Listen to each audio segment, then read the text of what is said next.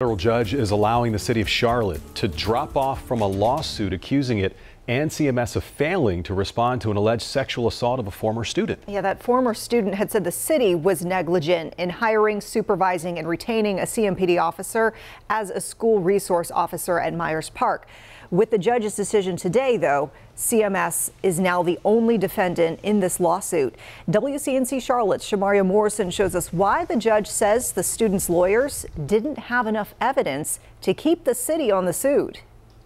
There are distinct charges the former Myers Park student, also known as Jane Doe in this case, is bringing in her lawsuit. She says that CMS failed to properly investigate her accusations of sexual assault. Well, a judge says there is enough evidence to bring this claim against a jury for them to decide if it's true or not.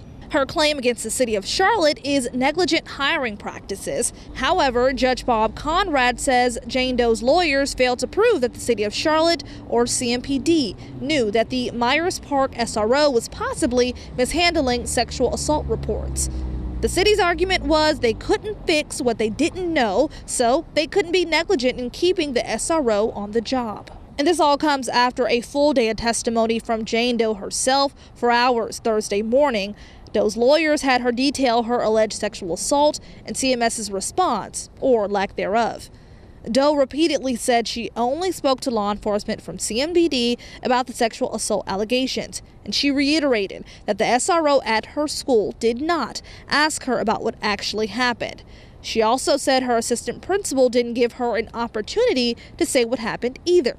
But CMS's lawyers brought up 3 specific times that officials from the school tried to get a statement from Jane Doe.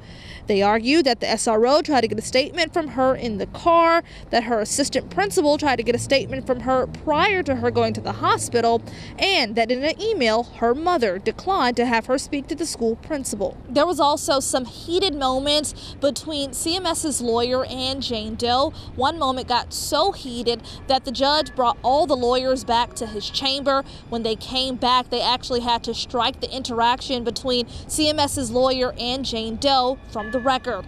Tomorrow, CMS's lawyers will be bringing up their witnesses. Shamaria Morrison, WCNC Charlotte.